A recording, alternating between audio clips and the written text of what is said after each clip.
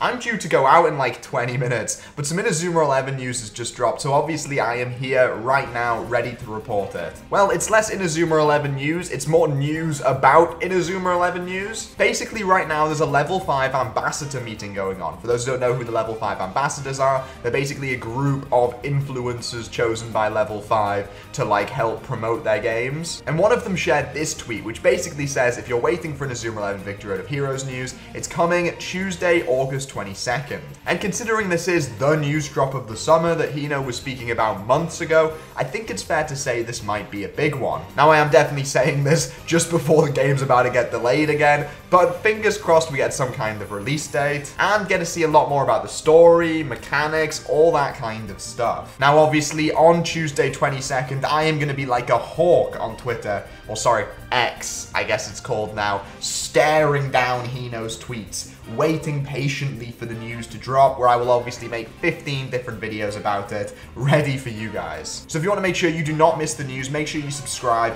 because obviously TXM always gets there at least third. And also comment down below, what's your prediction for the news? My guess, I think we're going to get a release date. I think we are going to get some new Hizatsus and some new characters. Maybe we'll get Haruendu's big Hizatsu. That would be really cool. God kick. But whatever it is, make sure you subscribe so you don't miss it. And I'll see you guys in the next video.